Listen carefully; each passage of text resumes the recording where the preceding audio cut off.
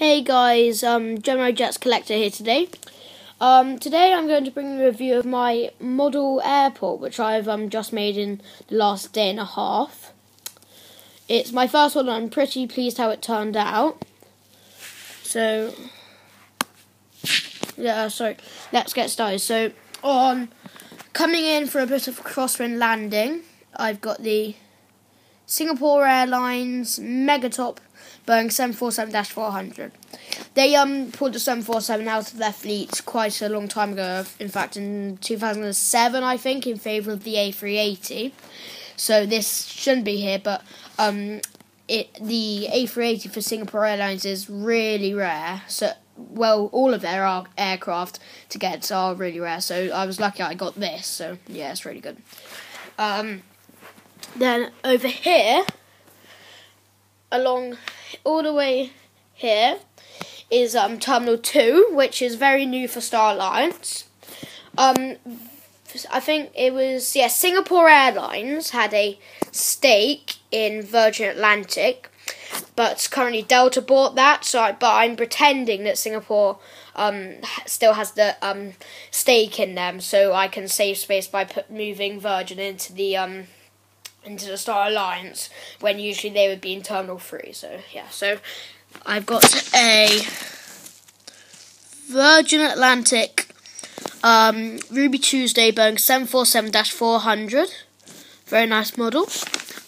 Then over here, I've got the Virgin Atlantic A340-600 just being pushed back. I will get the ground staff soon and make terminals and get the air bridges, so it will be complete soon. This is called Sleeping Beauty.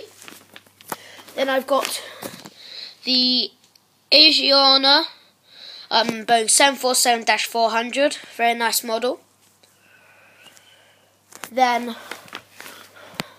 over here, I've got the American Airlines Boeing 777-300ER, just taxiing to the runway.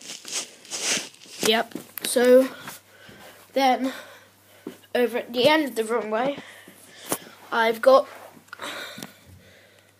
the Lufthansa Star Alliance. They wouldn't usually send.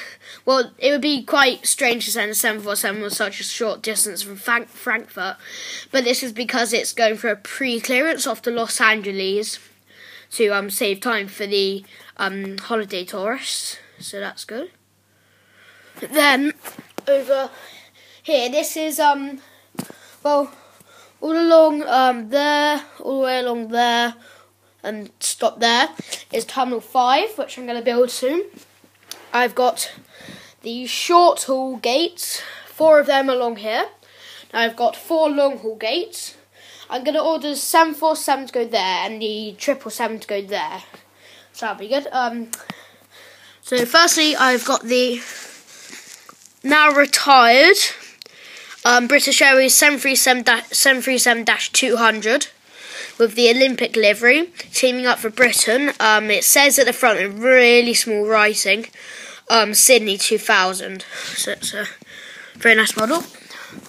Then here, I've got the British Airways A319, registration GEUPA.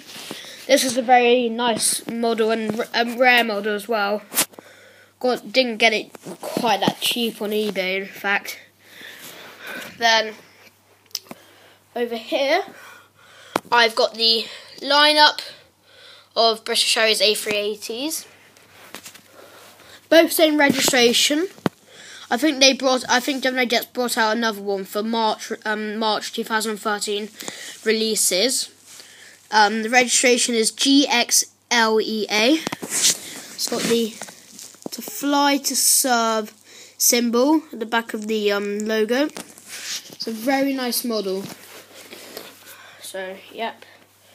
Then this from there all the way along to there to the Emirates plane is Terminal 3, which is exclusive to One World carriers.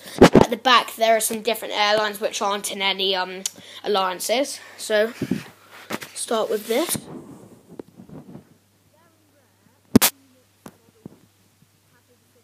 300ER in the One World livery. It really is a nice model, this one. Very nice. So that's staying there for a bit, then it's going to go off to Hong Kong.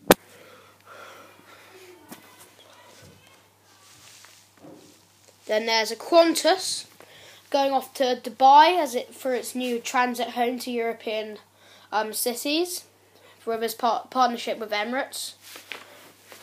Then over here I've got the Emirates 777-200LR, which is a very nice model.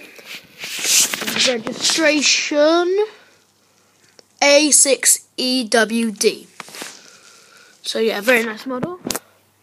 So that brings the end of my review. Hope you like it. I'll bring more reviews from this airport once I've expanded it or got new planes. So thanks for watching. Bye guys.